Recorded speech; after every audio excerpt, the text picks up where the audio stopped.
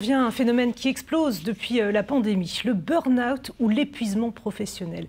Selon une étude d'Opinionway, il affecterait 13% des salariés en 2022.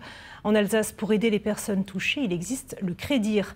Voilà 10 ans que cette association organise des stages pour leur permettre de rebondir. Le reportage à Kinsheim dans le Haut-Rhin de Michael Martin et Vincent Roy.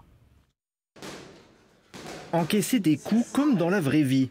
S'y préparer, c'est le but de cette séance de boxe. Les stagiaires connaissent un état d'épuisement ou un passage à vide. À 43 ans, Anne-Sophie cherche à retrouver un équilibre entre vie pro et vie perso. Il y a quelques années, j'ai traversé un drame personnel auquel je n'étais pas préparée et que j'ai toujours pas surmonté. Et je suis venue aujourd'hui ici au Credir parce que je m'en sors pas toute seule, j'ai besoin d'aide. Et cet aspect personnel, finalement, se répercute sur les autres aspects de ma vie.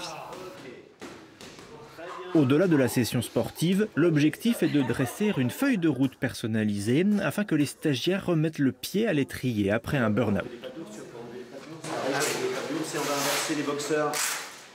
On va vraiment observer nos stagiaires de plusieurs angles lorsqu'ils sont en pratique d'un exercice qu'ils connaissent ou pas. Et de là, on en tire plusieurs métaphores qu'on transmet comme piste pour eux, pour qu'ils puissent repartir avec plein d'outils. Le stage de 3 jours s'articule autour d'ateliers de prévention et d'entretiens individuels avec des experts. Toutes les tranches d'âge sont représentées. Les causes d'un burn-out sont multiples, mais la crise du Covid a modifié les priorités des salariés.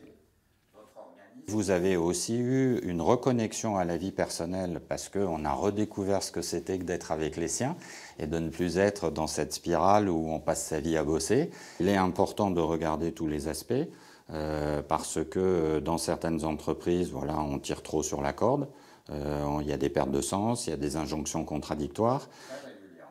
Le stage coûte 2 900 €. Le Credir a accompagné 600 personnes en 10 ans.